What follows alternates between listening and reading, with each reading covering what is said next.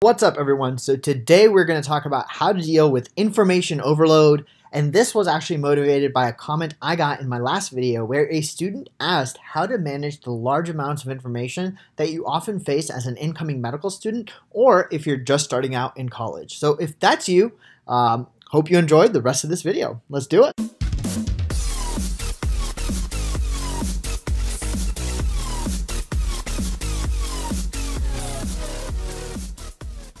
So as I mentioned, this video is for anyone starting college who feels overwhelmed, and also people starting medical school who may be feeling overwhelmed with the amount of information that's being thrown your way. I'm going to give you definitely at least 5 tips today that will help you address this problem, and hopefully it'll help you manage time and also get more out of education. So the first tip that I'm going to tell you may run counter or maybe in line with what you've been told before, which is that quality is way more important than quantity. When you are going through information overload and you're being thrown a lot of stuff your way, it is much more important to just grasp at least 1 to 3 big concepts per lecture than trying to memorize the entire encyclopedia of that lecture. Memorizing the minute details is actually a recipe for disaster early on, and instead I would focus on learning the big picture stuff. So let me give you an example. In biochemistry, it's much more important to understand the ins and outs of each process than to understand the intermediates. It's much more important to understand where processes are happening instead of memorizing every single enzyme. And the reason for this is because that foundation will be more than important and more than enough for your first year of medical school and also for your first exposure through a concept. And the reason for this is because when you're first going through something, big concepts matter way more than the details. And this leads me to my second point, which is this aspect of machine learning. It is really tough to know what details are important when you first approach a subject. There will be some details that will be important. For example, in biochemistry, there are obviously enzymes that are important, but you will not know those right off the bat. And for that reason, when you're first approaching that topic, it's much more important to address the big concepts than to address the details. But as you start going through things, start using the machine learning aspect of your brain. There's this aspect of machine learning which we think about in tech, but there's also machine learning in the form of your brain, because your brain in and of itself is a machine. And so the way I usually approach this is that as things are mentioned more and more often, so let's say you start biochemistry, you approached it with a broad mindset.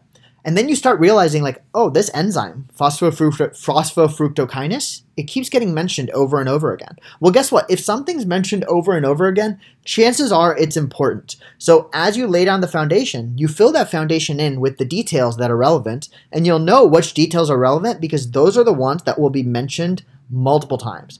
And one thing that you can take comfort in is that if something is important, you will often be exposed to it in at least 3 or 4 different ways. I can tell you for a fact that to this day, as someone who is about to become an MD, the parts that are really important were hit home multiple times. You'll often see it one time in your lecture, you'll see it another time in your workshop, you'll see it another time when you're shadowing a doctor, you'll see it another time when you're on your clerkships as a medical student, and then you'll see it another time as an intern. So the stuff that's really important gets hit on 80 to 90 different times. So chances are you will not miss it. So take comfort in knowing that you can memorize the big stuff and then fill in the details as it happens. Now, the third tip I have for you, and this is going to sound a little bit counter, so bear with me here, but it's to embrace your mediocreness, right? When you're approaching a topic for the first time, you are not going to be the best at it. But guess what? That may make a lot of people sad. I encourage you to actually feel happy and embrace this fact. Because when you're first learning something, no one expects anything from you at all. You could fail the subject, you could ask the stupidest question, you could ask them like, hey, I literally have no idea what you're talking about, and they will be okay with it. So with that said, I actually strongly encourage you to embrace that lack of knowledge and ask the fundamental questions. Create a spreadsheet of even the most stupid questions you have and write them down and try to ask a professor, try to ask someone else, try to ask a person in a realm of authority, because oftentimes you may not be able to do that when you become an intern or a resident or when you're in a deeper level of that class, because at that point, maybe they expect you to know a little bit more, and maybe you have other responsibilities. Like for an intern, they're taking care of so many patients that even if they have a question about the underlying pathophysiology of a disease, they don't have the time or the priority to ask it. But when you're a student, you actually do. So embrace that lack of knowledge and really write down all the basic questions you ever have and create a spreadsheet and working Google document of it, because that's actually the one time where you can ask really deep questions, and professors love that. Professors love when they're like, I'm so glad you asked me this question, because even though it may seem basic, it's actually not, and here's why. And they will take the time to explain it to you. When I was going through my preclinical studies in medical school, I had a running document of questions, as you can see on this slide. And I would break it down by subject: neurology, infectious disease, endocrinology, cardiology. And I would just have this document, which ended up being at least 50 to 60 pages of questions and answers. Each of the questions I would then email a professor in that specialty and say, hey, I love your lecture. Could you answer these questions for me? I'm like new to this, clearly don't know a lot. And they would respond back because they would be so in love with the fact that a student actually took the time to write these questions out. So I encourage you to do that. Embrace the mediocrity and be okay with not knowing everything. It's totally fine, and people expect you to not know anything, and they want to help fill in the gaps. So that's my third tip for you. With all of this being said, we have 2 more tips. But the 4th tip is probably the most important one, and probably the one that will bring you the most value. And that is the fact that early on, when you're learning things, limits are good. Limits are great. Anyone who goes into college, anyone who goes into medical school often has this urge to be the person who knows everything. Guess what? Rome wasn't built in a day. And so by you wanting to know everything, you were going to spend 3 to 4 hours on a lecture, when in reality, maybe that lecture should not have taken up that much of your time, but you wanted to know every single detail about it. And I know where you're coming from. And I too was like that. Do not do that. And don't let perfect be the enemy of the good, right? Because perfect is not attainable, especially not in medical school, and definitely not as an attending or even a resident down the road. So for that reason, I actually set limits for myself, and it actually helped me a lot. For one lecture, I would try not to spend more than 45 minutes reviewing it. So I would watch the lecture first, and then I would spend some time reviewing it and making flashcards. So I would spend 45 minutes, and if I spend more than that, I would cut myself off. Similarly, I tried not to make more than 40 flashcards per lecture, and even that was a lot. Because, for example, a class might have about 40 lectures sometimes. And if you're making 40 cards per lecture, that's 1,600 flashcards. That's so many flashcards, right? So try to make sure you limit yourself, whether that's in the number of flashcards you're making, whether that's in the amount of time you're spending on a lecture.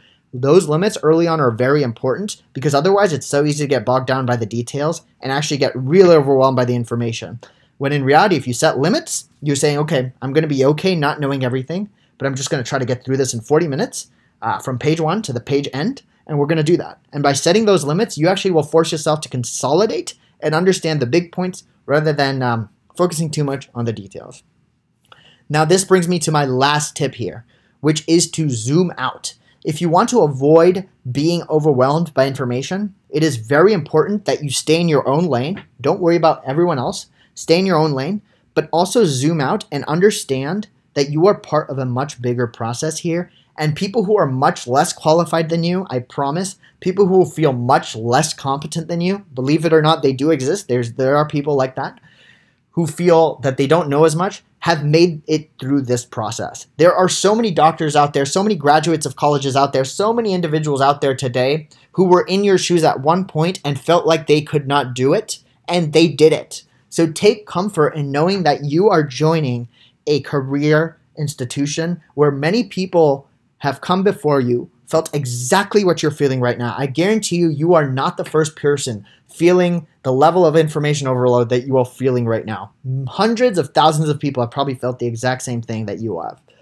So just take comfort in knowing that. Take comfort in knowing that your feelings are normal and valid. Stay in your own lane and understand that you will be okay, and the stuff that's important will get hammered home in more ways than one. And I promise you, you will not get left behind. So I hope this brought a little bit of comfort to you guys.